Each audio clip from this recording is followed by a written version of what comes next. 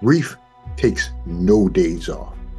It actually loves the extra overtime from Monday. So to all the grievers that are fighting through their pain, as well as the grinders and hustlers that keep pushing forward, these after-work motivation videos are for you. Every step you take transforms your grief into a gift. Keep moving. Stay strong. And let these inspirational videos keep you motivated. All my grievers that stay grinding and hustling out there, see the benefits of being different, because it's from those qualities that your greatness will be born. Today's video talks about that. Stop letting those outside voices keep you from finding yours. Welcome back to the Grief Empowerment Theory After Work Monday Motivation. Every video that's designed for you to stay on your path.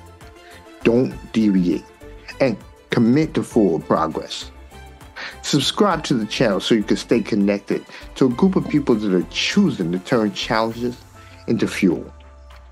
Like the video and ring the bell to make sure you're one of the first to receive the latest content. Don't let other people's thoughts steal your opportunities. How many times have you talked yourself out of doing something that could totally turn your life around, that can make you incredible? A lot of people will do things like procrastinate to a point where you never did what you were supposed to do. A few years later, you see that somebody else did it, but now you have to live in regret. You have to say, I could have did that, but the reality is you didn't. You allowed that to stagnate you. You did it because you were scared. The fear could do one or two things for you. It could have been your launch pad. You could have been scared, but did it anyway. There are so many incredible inventions, people that have created incredible plays. They were scared to do them, but they didn't let the fear impede them from doing it. It meant that they used it as a catalyst to move them forward. Or you could do what most people do. Allow the fear to anchor you down. Allow it to be some justifiable excuse to keep you from being your best. We've heard so many people say things like, oh, you're fine just the way you are. That, personally, that's one of the biggest cop-outs that there is. No, you're not. Think about this. You went through the 9 months during your mother's gestation period, and now you're here. When you get here, you're now telling yourself that all I'm meant to do is what I'm doing now. Your goal is to continue moving in a forward direction, understanding that the fear is a part of getting to the better version of us. The process is messy. Once you understand that it's messy, you can accept the fact that sometimes I'm just not gonna make it happen. But as long as I keep on moving, the law of averages will eventually work to my favor.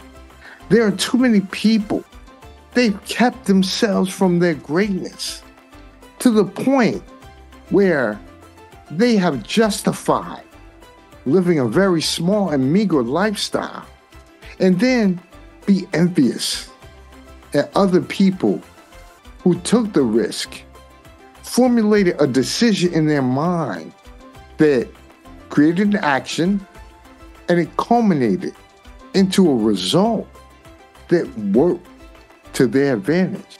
The only reason why you're really mad at it is because you're upset at yourself. Don't be one of those people. Don't allow what has happened to you to allow you to believe that you're not worthy.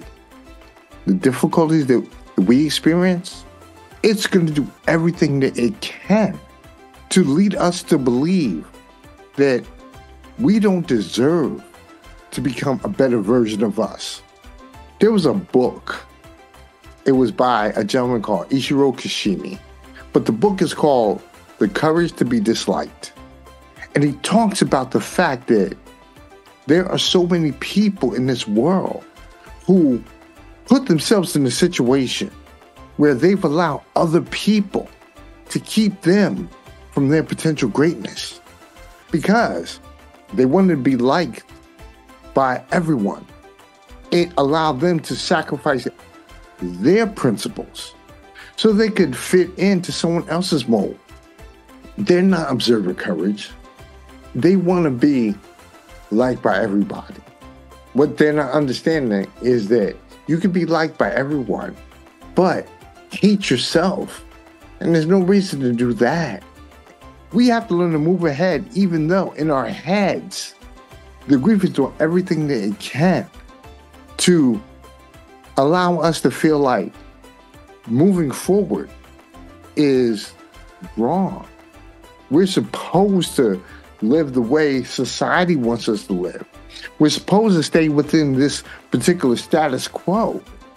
We're supposed to be able to fit into the herd because you're strange if you go outside of it. What you have to understand is that sometimes you have to agree to be strange. The people that actually have the courage to be disliked end up becoming the people of legend. Never let outsiders lead you to believe that being different is not a benefit to your growth and your progress. Relish your differences. Know that being different, that's the spark that you're going to need to transform your grief into growth. Stay on your path, even when other people want you to stray away. You can surround yourself with a community that's dedicated to transformation. Like this in all my videos, because they're developed to motivate you so you can keep moving. Ring the bell to make sure that you're alerted to the latest inspiring videos. Remember, being different is the key to discovering a better version of yourself. Stay moving and use your challenges as fuel to transform your grief into your gift.